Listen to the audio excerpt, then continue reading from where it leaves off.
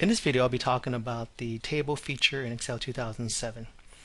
Now, the table feature is a really nice capability in Excel 2007 where you can manage and analyze large amount of data. So basically, we would have data here in a table format. You would have your columns that would have the table headings, the column headings that will represent the specific criteria for each column, and then each row would be the unique values for those criteria. So in order to create a table, there's two ways we can go about doing it.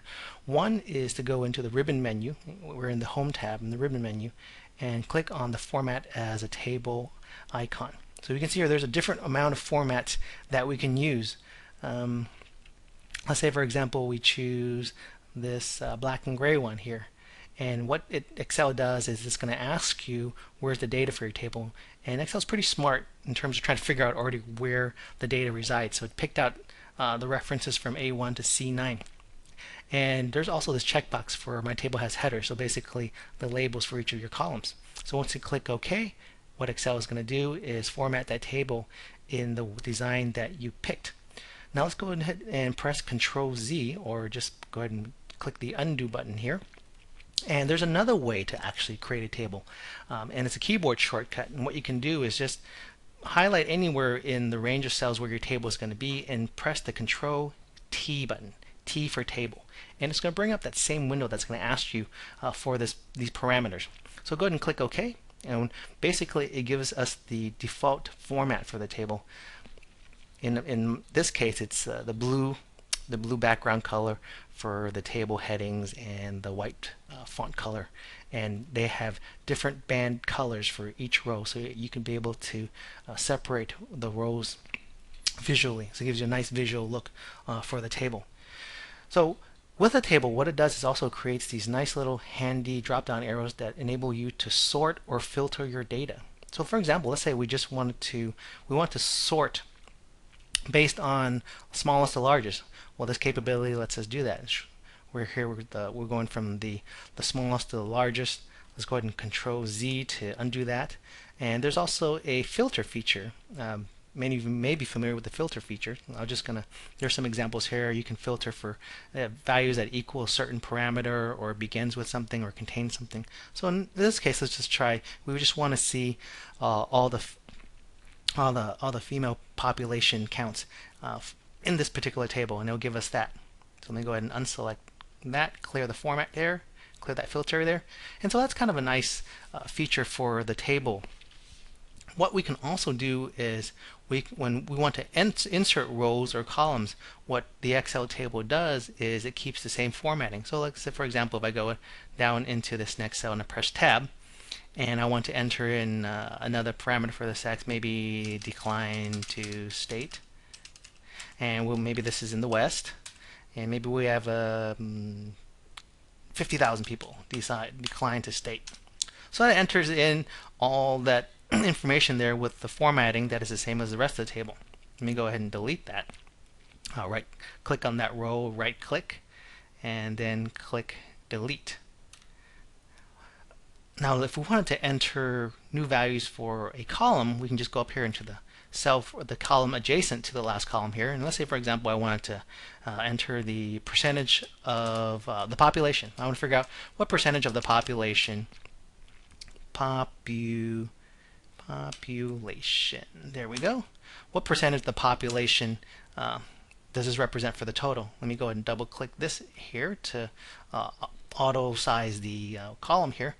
And what I can do is go into that cell. As you see here, before I talk about that, as you see here, it copied the same kind of formatting for this column. So that's kind of a nice thing about the tables. It keeps the formatting when you add rows or columns.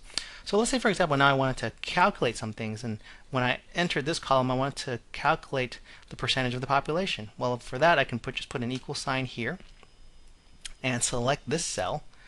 And let's see, we'll do divide by the sum of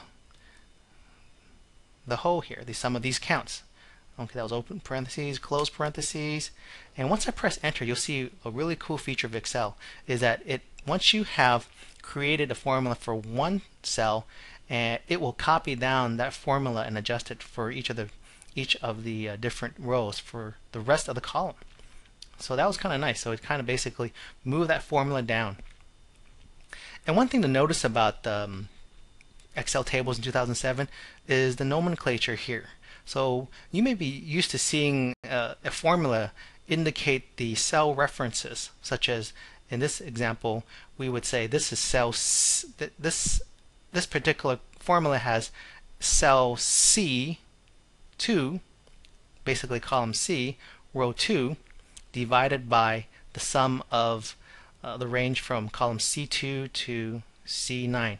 Well, for Excel tables, they have structured references, and basically what it's telling us here is on this table, table 10, this whole table, Excel calls it table 10. We can actually change the name of that.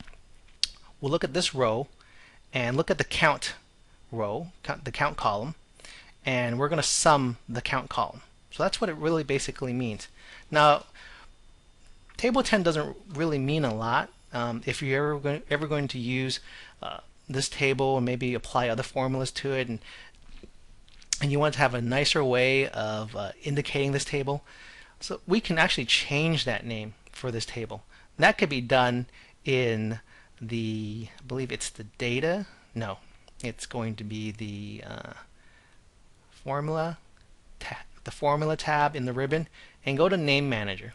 And when we click Name Manager, it brings up the Name Manager. These are the names of things in the spreadsheet. So, for example, when Excel created a table, it gave the table the name of table 10. Well, we can change that. Let's go ahead and change it. I'll edit it, and let's just call it pop for population.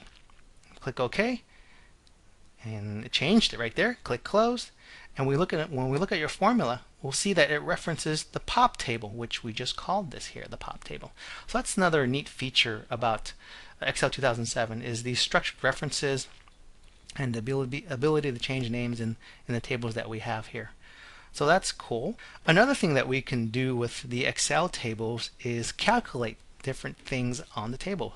So what we want to do, if we want to do this, we can go back to the Home tab here and go ahead and look at the Table Tools contextual menu and go under the Design tab, and we have this total row checkbox. Go ahead and check that.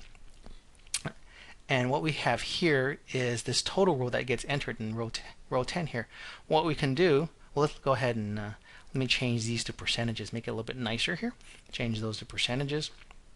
What we can do here in the total row is it gives us a range of functions that we can use. So maybe we don't want a total, we want to get a count. There's a count of 8 values here, 1, 2, 3, 4, 5, 6, 7, 8. Or we want to get the maximum value here. The maximum value is 18, so the large population percentage are females in the South. Not only does it let us total in this column, but we have other columns that we can get totals for. Let's say, for example, we want to get the total, the sum of the overall population. So we have it here. So this is really nice feature because not only do you have these functions that are available, you can also click here to the More functions, and it will open up the Insert Function window, and you can play around with different other functions that are available in Excel, from math functions to lookup functions, etc. So there's a lot of nice little handy features there. Let me go ahead and cancel out of that. So one more thing before we leave. The tables are really nice in terms of these headers, because if you have a long list of rows, see what happens when I scroll down. Look at the top here. Where it used to have the cell references, now there's the labels for each of the columns. So it's a very nice visual look when you are scrolling down. You have lots of large data. You can see which column you may want to reference to. So let me go ahead and pull this back up. So the table feature in Excel 2007 is a really nice and handy feature to be able to manage and analyze data. Hope this helps. Thanks for watching.